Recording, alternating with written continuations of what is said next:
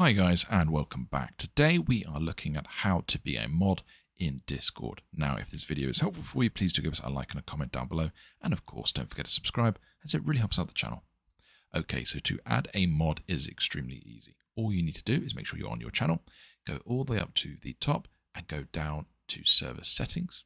Once you're on here, you want to go down to members. Now before you do members, make sure you have the role of moderator set up.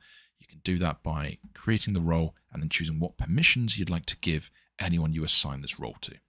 Next, after you've done that, go to members, and from there you will see every single person in your Discord. So you can see it's showing me the first 12, and from there I can select the person. So for example, we have Anya right here. I can click more options, and then I can click roles, and I can give her the role of admin or creator or OG, for example, or even admin over just tickets. These are all individual roles that I have given. And of course, you'll want to find the moderator role that you've set up and assign it to them from here. Simple and easy. I hope that was helpful. Thanks for watching. Don't forget to like and subscribe.